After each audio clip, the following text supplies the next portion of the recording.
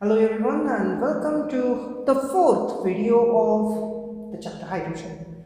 Now if you are taking a look into all these particular sections, you should know that we are dealing with the reduced syllabus.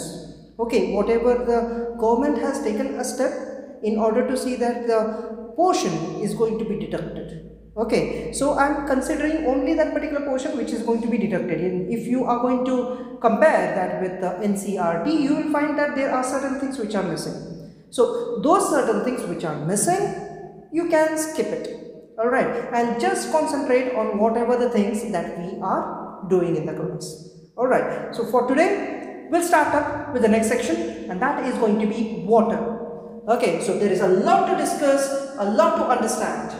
So, when we speak about water, under the section of hydrogen, what comes to our mind is one of the sources of water, and that is going to be the rain, right? So, the rainwater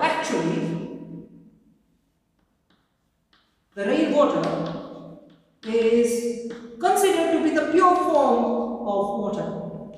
Okay, so this pure form of water, of course, it contains certain dissolved gases from the atmosphere. Okay, so although it is pure, it contains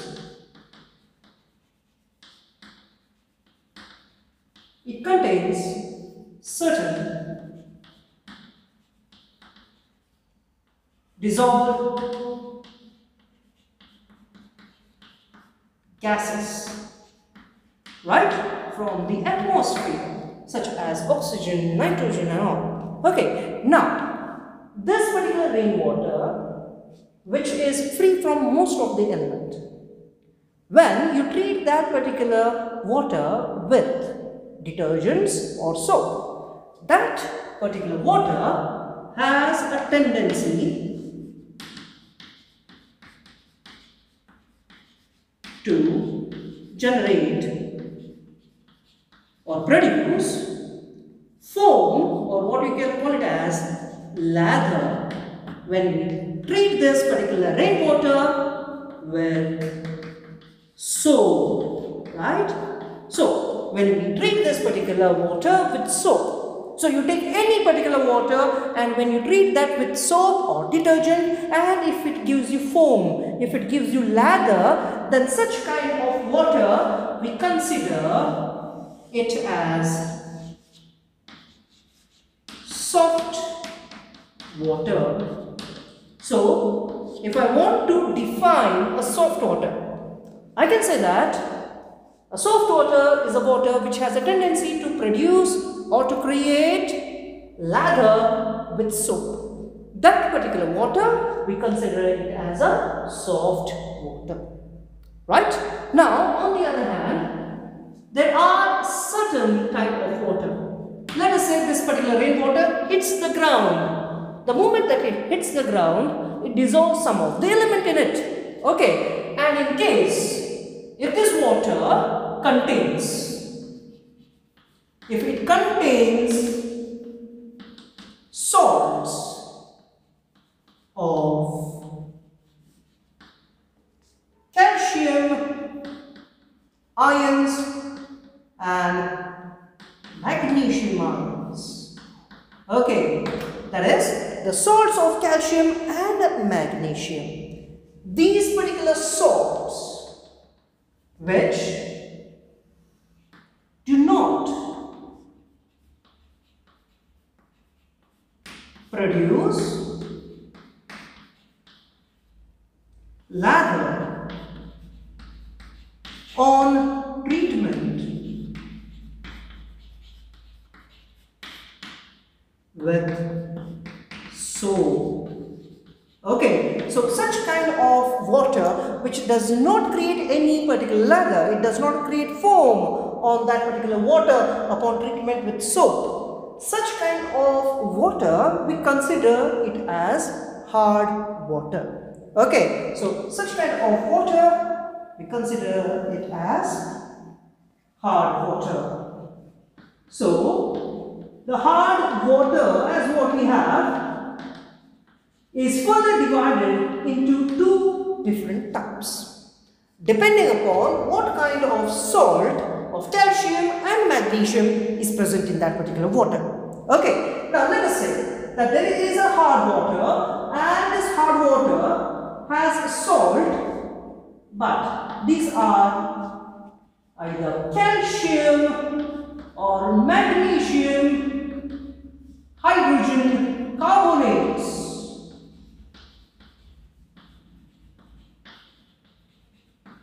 Okay, we also call it as calcium or magnesium bicarbonate.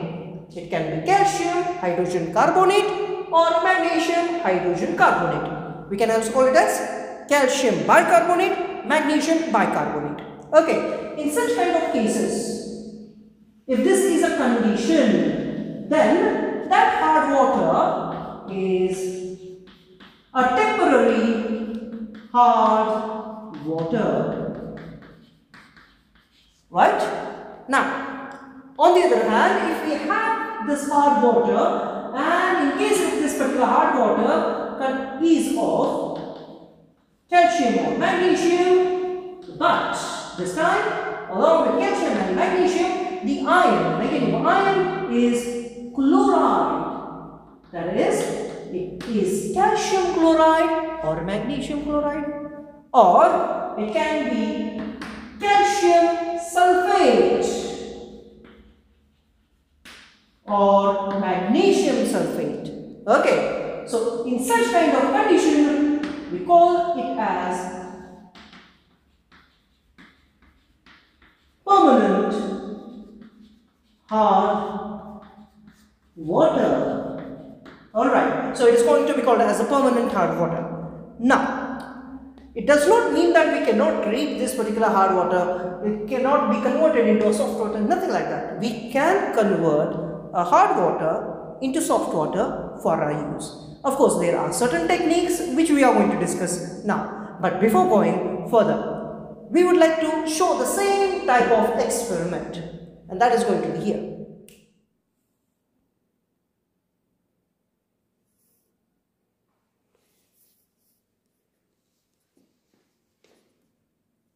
Now, in order to understand the difference between the hard water and the soft water, what shall we do is we are going to take into a consideration of this experiment. Let's say that we have an hard water here and we have a soft water, correct? So according to the theory, what they say, when we react this particular waters with detergent, it should not give us lather. Let's see.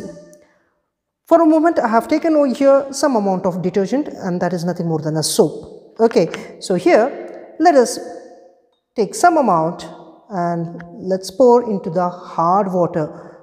Now, as you can see the matter that I have poured so much amount of detergent, yet it has not given me any of the lather.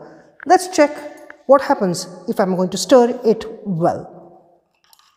So, even after stirring it so well, I hope you can see that there occurs no good reaction. Okay. Rather, the most of the amount remains still at the bottom as a precipitate. Now, this particular thing, we consider it as a precipitate. So, let's keep this hard water aside. Over here, taking into consideration of a simple soft water, let's check. So, the moment I add small amount of water, you can see bubbles over there. So, let's see what happens now. Now, as you can see the amount. Now this particular foam or this particular bubbles what it is giving us, we consider it as lather. Okay, so this is a prime difference between a hard water and soft water. You can actually see the difference yet, right? So this is your soft water, this is your hard water. So let's get started back. Coming towards the next section as how we are going to treat these particular hard water, right? So, when we start with this, when we take into consideration of a temporary hard water, that means in this particular hard water we are going to have either calcium or magnesium,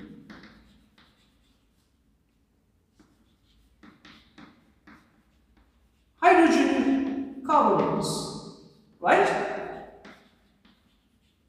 Now, in such cases, what will happen is, either if it is a calcium hydrogen carbonate or magnesium hydrogen carbonate, these are usually soluble in water. That means you cannot see those particular particles. Now, we need to remove these particles from water. So, the first method as how we are going to treat this one is simple, by boiling. Now, boiling of this particular hard water, okay, works only for a temporary hard water. That means the water which contains calcium and magnesium hydrogen carbonates. So when we do boil this water, so what is going to happen is the soluble magnesium hydrogen carbonate, this is how we have to represent that. Okay, so when we boil this, therefore, once we start boiling this one, what will happen is this soluble magnesium hydrogen carbonate converts itself into particles or precipitate of magnesium hydroxide. Now this one falls down, it accumulates down as powder, or what you can call it as a precipitate. So this one is insoluble in water. Okay, along with this, what happens is this section comes out in the form of carbon dioxide. Okay, so this is how it comes out. We can filter that water and we can use that water, and that particular water is free from magnesium hydrogen carbonate, right? So if we have about the calcium, so when we have calcium hydrogen carbonate, as we start to boil this particular thing, upon boiling, what happens is calcium hydrogen carbonate gets converted into calcium carbonate. Now this is again insoluble and it precipitates down. Plus, along with this, what emits out is going to be, so see over here, there is only one carbon with 3 oxygens. Over here, we have 2 carbons, right? So one of the carbon comes out in the form of a carbon dioxide. Along with, there is an emission of a molecule of water. Now this is a method as how we treat a temporary hard water. Now, coming towards the next process, and that particular process we call the Clark's process. So, when we are speaking about the Clark's process, in this particular case, they take a temporary hard water and then they react this particular hard water with lime. Calculated amount of lime is added. Now, what is lime? Lime is calcium hydroxide. Okay, so in the Clark's process, what they do is they take the temporary hard water and they treat this particular temporary hard water along with calculated amount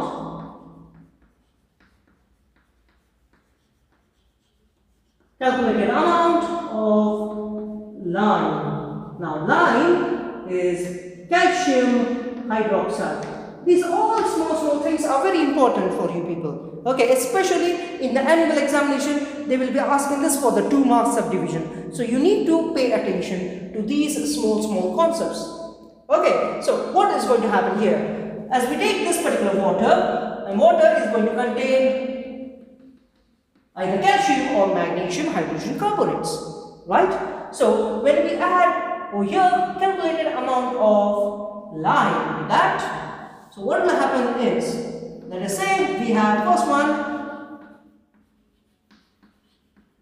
that is magnesium bicarbonate or magnesium hydrogen carbonate, and this one is going to be treated with calcium hydroxide. So as we treat this one with calcium hydroxide, first thing is that this particular magnesium here is going to get converted into magnesium hydroxide. Of course, it is insoluble. Right? This is going to be insoluble. What remains with us is going to be calcium. So this calcium reacts with this one. So calcium carbonate is formed along with the elimination of. It is going to eliminate now small amount of water. So here, this is also insoluble. That is going to get precipitated down. So as this. So we have two insoluble precipitates. Right? So this is how it reacts with the magnesium hydrogen carbonate. Now taking a look further as how it would react with calcium hydrogen carbonates. So when we react this one with calcium hydroxide, we get over here. If we observe, we have two calciums now. So therefore, it will generate two calcium carbonate. Along with this, there is going to be elimination of water molecules. So let's check. Hydrogen 2 over here. So 4 hydrogens. So 2 into 2 is 4 hydrogens there. 2 into 3 is 6. 6 plus 2, 8 oxygens on my product side. So 2 plus, or here 2 into 3 is 6. So therefore again 8 oxygens. 2 calciums, of course, 2 calciums. Right? So this is a way as how we treat the temporary hard water. So the method of treating temporary hard water are two. Either we need to boil it or either we need to go with the Clark's process. So in Clark process, what we have is nothing more than the calculated amount of lime, and lime is nothing more than calcium hydroxide. Correct? So let's observe the next one, next section, and that is the permanent hard water and how we are going to treat it. Okay, so in a permanent hard water, before entering directly into the treatment, let's observe here that this permanent hard water is formed because of the contains such as the calcium or magnesium. Okay, along with calcium and magnesium, we have here either the chlorides or either the sulfates.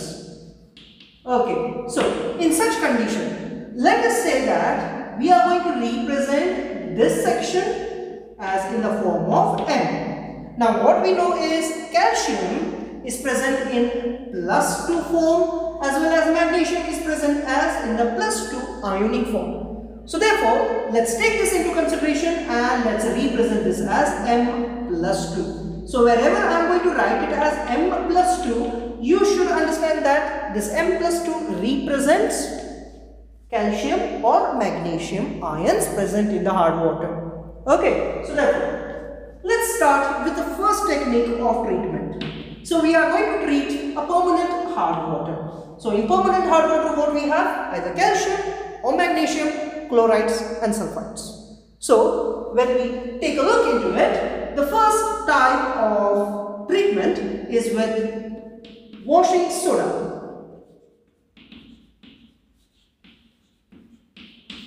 That means when we take a hard water, a permanent hard water, and when we treat this particular permanent hard water with washing soda. So what will happen there is this washing soda is having a composition of Na2CO3. That means it is a sodium carbonate.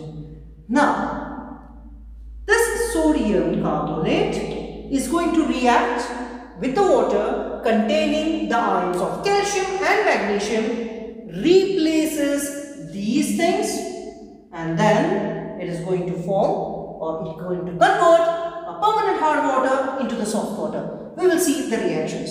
So, on treatment,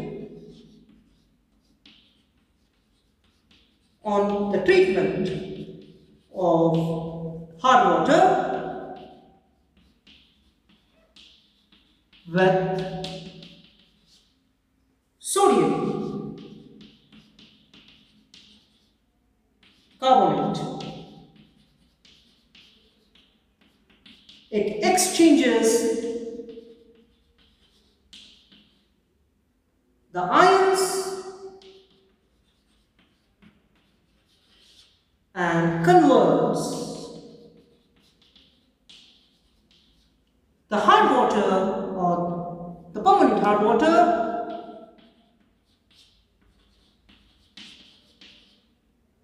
to soft water. Okay, now let's see the reaction, how exactly this thing happens. So here, if we do observe, let's say I have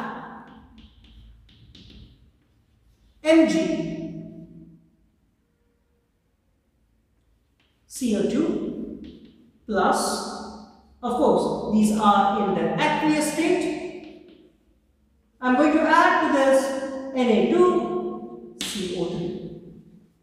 Okay, so now what happens is, upon the reaction, these two sodiums will react with chloride, therefore forming 2NaCl. Now there is an exchange of ions. If you see, chlorines have attached to sodium, forming sodium chloride, and sodium chloride in water has no effect on its hardness.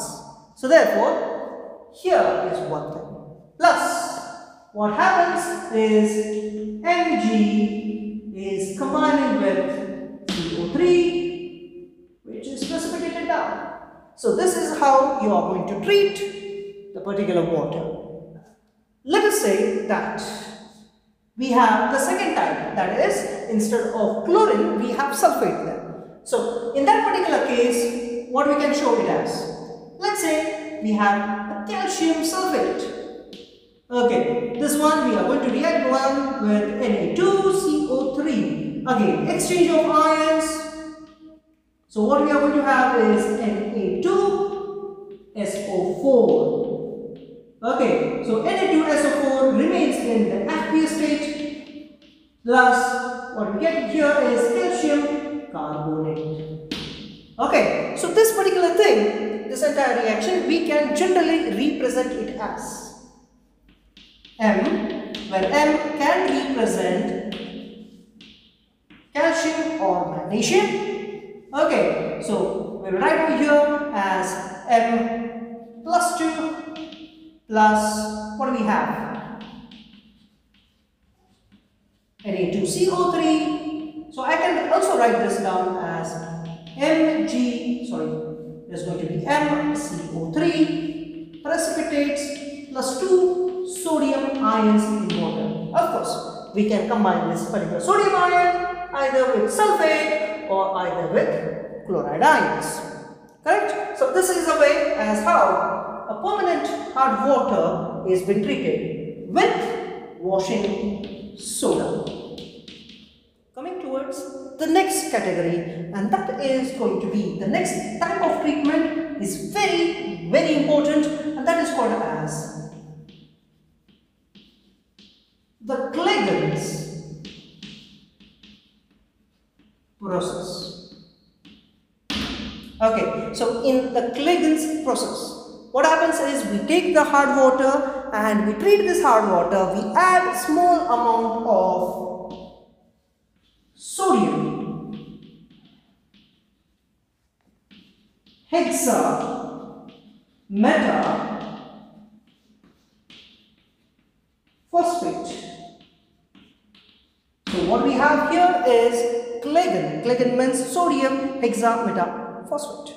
Okay, so therefore when we take this sodium hexametaphosphate, which we also call it as claygon. Okay, so this claygon is represented as Na6P6O18. Okay, so we are going to take this particular claygon, put it into the water containing the ions of calcium as well as magnesium. Okay, so when we take this and when we insert it into water, the first reaction that occurs is going to be the dissociation of this complex. Okay, let's see how it dissociates. So Na6P6O18. Okay, so when we put this thing into water, as we dissolve this particular thing into the water, what will happen is dissociates. As it dissociates, you are going to find that 2 sodium ions will come out. Okay, so how many we have now into the complex is 6 minus 2, there will be 4, right? So therefore, plus what we have here is Na4. We are going to have Na4 because we are going to lose 2 sodiums here. What we have is P6O18 minus 2 charge, right? Now, that is, this particular complex is going to react with ions which are present in the hard water. Therefore, once this reaction starts, it happens something like this. Na4 P6O18, okay, minus 2. Now here it is going to react with the metal. What metal is it going to react with? That is the calcium or magnesium. So what is the charge on calcium and magnesium in this case? It is going to be plus 2 charge. So therefore, let's write over here plus 2. Okay, so one metal ion is more than enough in order to compromise this charge. So minus 2 plus 2. In this case, the sodium was containing plus 1. So 2 sodiums have gone out in order to produce a particular charge that is minus 2 on the particular complex. So in order to compromise that particular charge, the ion, that is the calcium or magnesium ion, will be inserted into this complex and it will form Na4. Na4 M, that is this particular metal, where M of course is going to be calcium, or what we have is the magnesium. So what remains with us is P6O18, right? So this thing precipitates down, and in the aqueous solution, what happens is we will have free sodium ions. Those free sodium ions will either combine with the chloride ions or with the sulfide ions. That will settle down and it has no effect on the hardness of water. Okay, so this was about the Claygon's process, one of the most important process which you have to remember. Forward with the next one, and that is going to be an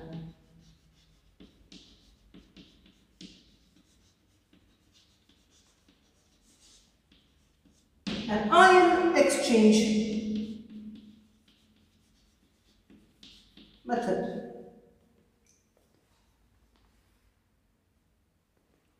Okay, so in the ion exchange method, which is also called as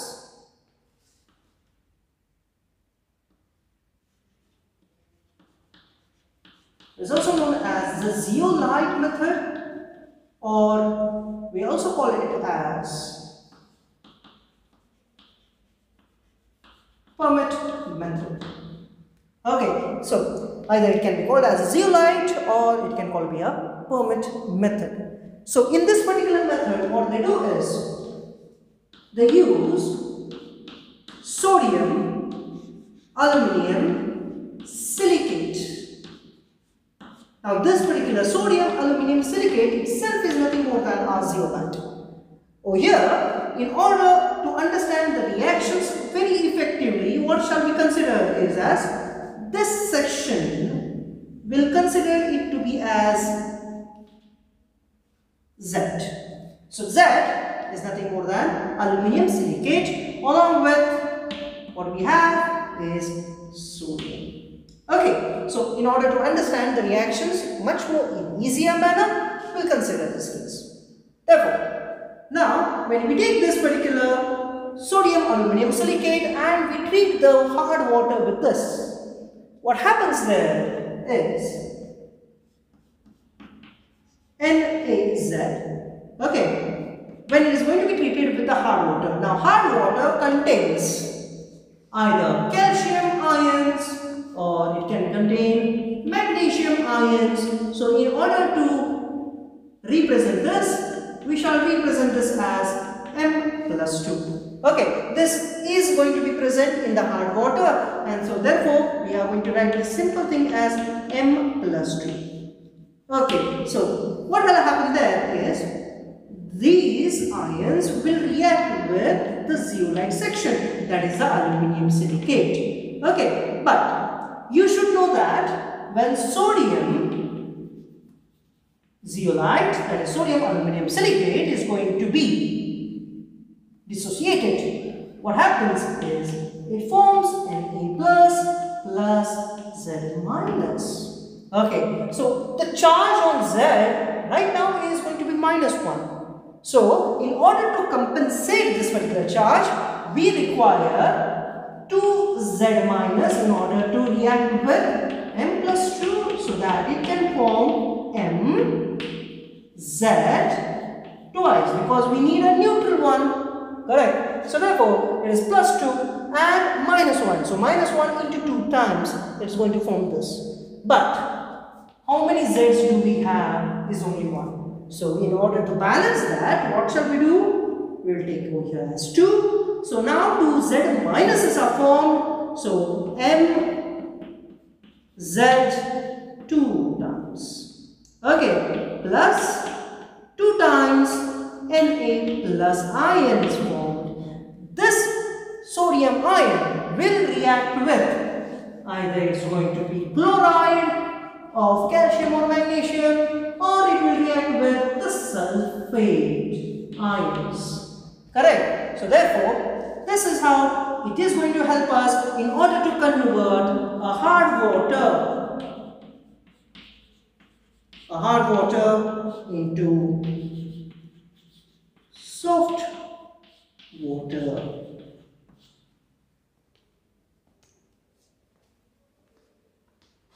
Moving further with the next concept, as with the help of the synthetic resin method, as how we are going to convert hard water into soft water. So here, if we take a look into first thing, that is a resin. Now, what exactly is a resin?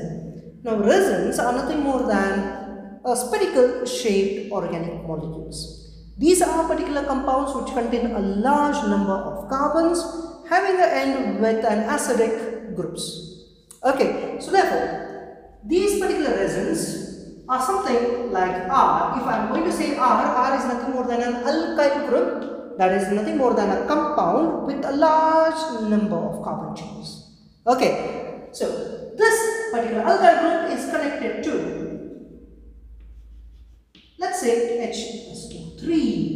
Okay, so HSO3 again an acidic group. You can also take it into consideration as R connected to COOH, again an acidic group. Okay, so these are nothing more than a particular organic compound, a large organic compound containing HSO3 groups or COOH groups, or in short I can say as an acidic group. Okay, so here these alkyl groups are connected to the acidic groups. So such kind of spear-like substances, we call them as resins. Okay, so these resins are, before treating with your hard water, we treat them with solution of NaCl. Okay, so that is the aqueous solution of NaCl. When we treat this, that time this entire section is going to be replaced, leaning forward for the formation of RNA. Okay, now this particular resin is taken and it is treated with a hard water. So in the hard water, what will happen is we are going to have either calcium or magnesium ions, which we will represent over here as M+2 ions. Now these M+2 ions, whatever we have, okay, in the water, they will come near the resin, they will replace this sodium and then they will come over here and attach. That is going to be like R2M plus 2Na plus ions are going to be eliminated in this case. So this is how it happens. So here, these are the resins which are removed from water. Okay, in order to understand this particular phenomena, now I have explained in brief, in order to understand this phenomena, let us consider that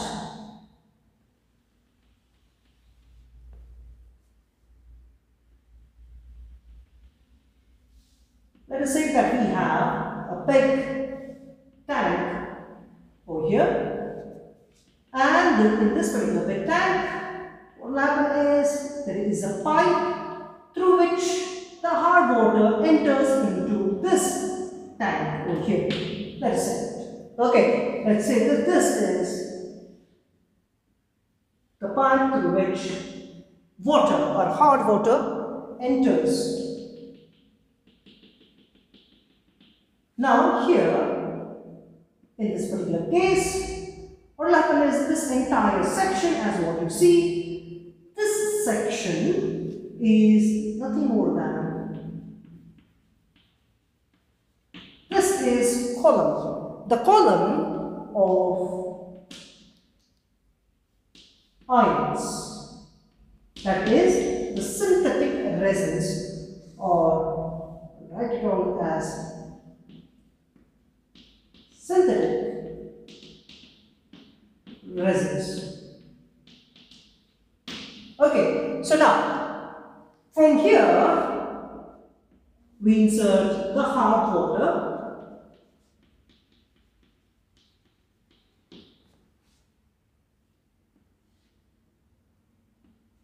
and this one will be the outlet for the soft water.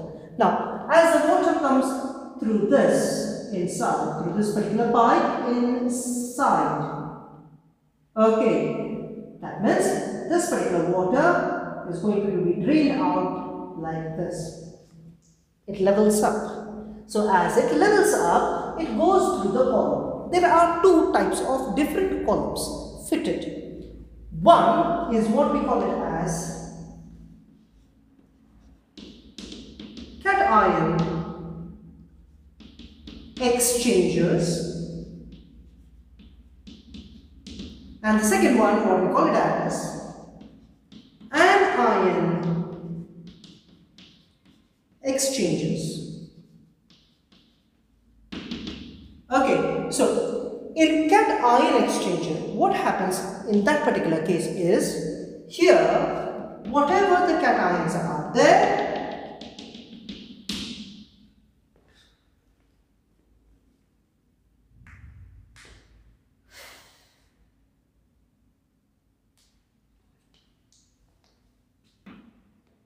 they will be replaced with the hydrogen ion. That is, here H plus ions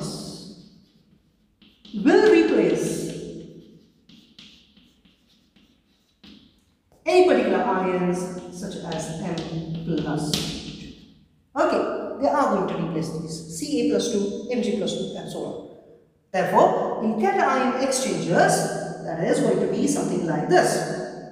If you take into consideration 2 times RH plus M plus 2, so therefore what will happen in this particular manner is that this 2RH dissociates, and in this case M2 plus 2 come here, so therefore 2 sorry, so it should come as R2M plus, what happens now is this particular hydrogen goes out in the form of proton and makes this condition acidic. Okay, now in anion exchangers, what will happen is here OH minus ions will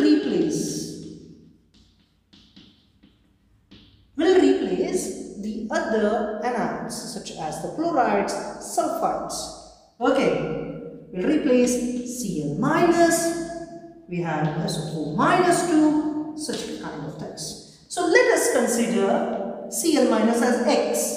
Okay, so therefore in this particular case ROH will represent over here and X will represent chlorine. Okay, so what will happen? It will replace these. That means whatever the X minus ions are there in the hard water, this particular thing will go through these columns. When it is passing through these columns, our OH minus will replace the X minus over there, and therefore we will end up getting over here as Rx plus OH minus. So at the end, what will happen is most of those particular ions are being replaced by H plus, and on the other side in the anion exchangers we have OH minus ions. So OH minus ion will react and it is going to produce demineralized water. It gives us demineralized water, or the water which is free from all different ions. So here whatever you are getting, that is going to be the demineralized water. Alright, so this is how the entire thing goes. Coming forward with the last section for today, and that is called as the heavy water. So heavy water over here, wherein the hydrogen is been replaced by deuterium. So what we have here is D2O. Now this heavy water is usually used in moderators of nuclear reactors.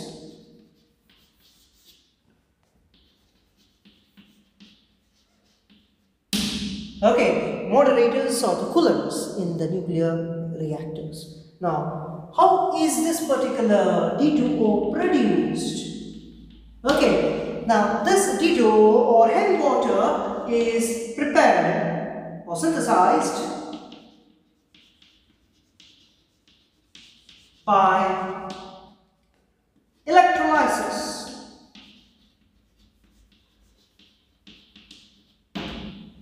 Now this D2O also has different applications such as preparation of other deuterium products. For example,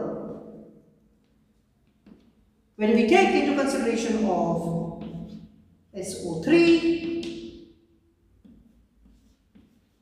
and the reaction with D2O, okay, so it will produce D2SO4, okay. CaC2, calcium chloride, on the reaction with D2O, what it happens is over here we get C2T2 plus CaOD twice.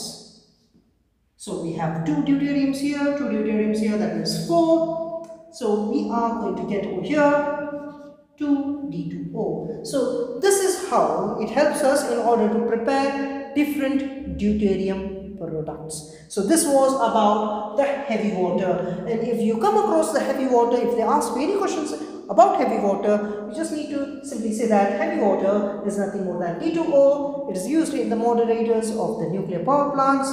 It is used in the preparation of the other deuterium products, and it is usually synthesized by the process of electrolysis. So, to take care, we'll see you in the next session.